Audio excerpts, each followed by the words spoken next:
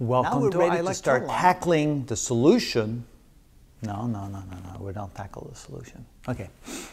Welcome to our lecture line. Now we're ready to start tackling second homogeneous. No, not that either. Okay, try again. Welcome to our lecture line. Now we're ready to start tackling non-homogeneous second-order differential equations. The way it generally works is as follows. We may have a second-order differential equation that is non-homogeneous because there's a function on the other side of the equal sign that either has constant coefficients or has non-constant coefficients, where the coefficients are functions of the variable to begin with. In this case, we'll let the variable be t for time. So there's a big difference between solving these two different kinds. It is much more difficult to solve these types of equations compared to those type of equations. And therefore, we'll start with the simpler case where we have constant coefficients. So here we say we'll start with constant coefficients first, and then we'll move to variable coefficients later. There are two main methods in which we can solve these types of equations when they're non-homogeneous.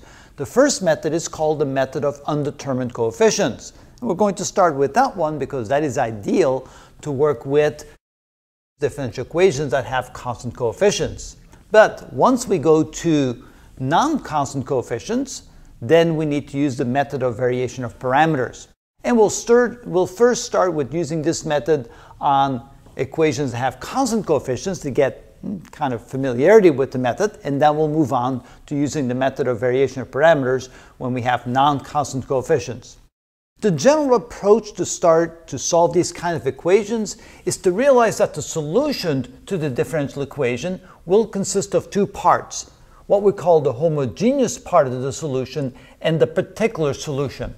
Now, the way we get the homogeneous part of the solution, and by the way, all we have to do is just simply add those two solutions together to form the complete solution to the differential equation.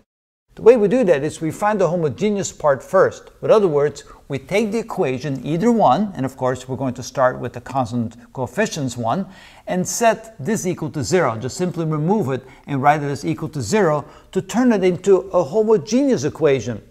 Then we find the solution of that equation, which by now we should be fairly familiar with that method.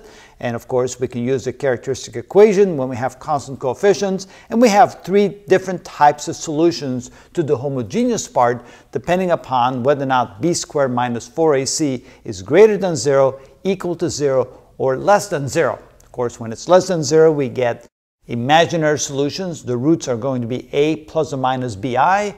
And so we have this format of the homogeneous solution equation.